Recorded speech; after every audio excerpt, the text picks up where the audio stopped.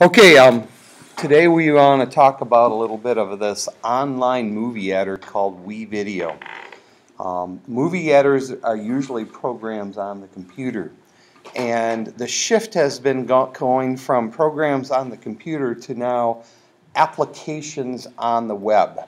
And applications on the web then mean that you can go to any device and work on that application because you're working in what they call the cloud. It's up there. You can get to it by going to your WeVideo account. So you're going to have to create a WeVideo account. And this is what it looks like once you kind of open it up here a little bit. Now, a couple things you just have to know on the user interface is, first of all, there's something called the upload. And if you click your upload, what it will do is ask you to upload all the different things that you would like to put into your video, whether it's sound, whether it's pictures, whether it's movie clips.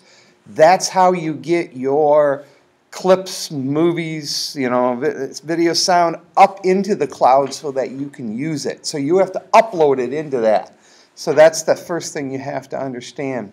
Okay, the second thing is that WeVideo has a different types of what they call timelines. Let's get out of here a second. Let's see if I can get here.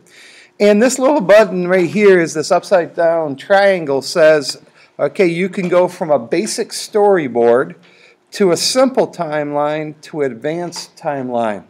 Okay, I would like you to use probably the advanced timeline, and the advanced timeline will give you, let's see if I can switch to it, a little bit of these options, especially what is called transitions and effects, and then text.